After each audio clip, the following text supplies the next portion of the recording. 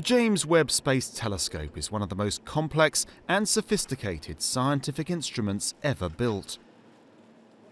A joint mission between NASA, ESA and the Canadian Space Agency, it's seen here folded and packed for launch in a clean room at Europe's Spaceport in Kourou, French Guiana.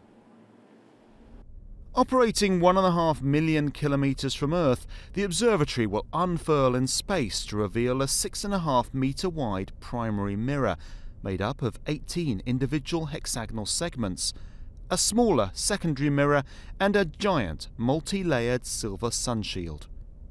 The engineering is an impressive example of human ingenuity, but when it comes to science, Webb promises to reveal the basis of our very existence. The origin of Webb is the search for our origins. We want to find out where the first galaxies formed, how they formed when they started making their stars in the very early universe not long after the Big Bang. And to do this, Webb uses its big mirror and its infrared vision to look into these really early days, observe the light from these galaxies that's been traveling to us for billions of years, and it shows us these galaxies, how they were billions of years ago. In orbit now for more than 31 years, the Hubble Space Telescope has already transformed our view of the cosmos. It's revealed the accelerating expansion of the universe, the birth and death of stars, the evolution of galaxies and storms on Saturn and Jupiter. But Hubble primarily detects visible light, the wavelengths we see with our own eyes. By viewing in the infrared, Webb will be able to give us a new perspective on the universe.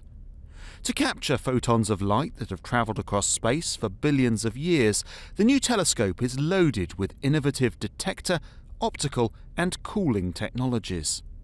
The telescope itself has to operate at a temperature of -233 degrees Celsius. And that means that all of the systems on board have to be able to cool into space behind the giant sunshield. And getting that sunshield, the size of a tennis court, to unfold into space and shield the telescope has been one of the biggest engineering challenges solved along the way. Webb's 4 scientific instruments include MIRI, a mid-infrared camera and spectrograph. This involves a consortium of European institutions led from Scotland. And NIRSpec, a near-infrared spectrograph, which is led by ESA. It's very important because it will allow us to analyze the light of the astronomical objects we will observe. These instruments will split the near-infrared lights from the astronomical object into its components. And this is very useful to scientists because from that they can understand the physics of the objects they are observing, what are the temperature, the elements, the physical condition, and therefore we can understand what's going on the objects we observe. So the James Webb Space Telescope will not only be able to view newly formed galaxies and stars, but determine what they're made of, and in the case of planets, even whether they have atmospheres capable of supporting life.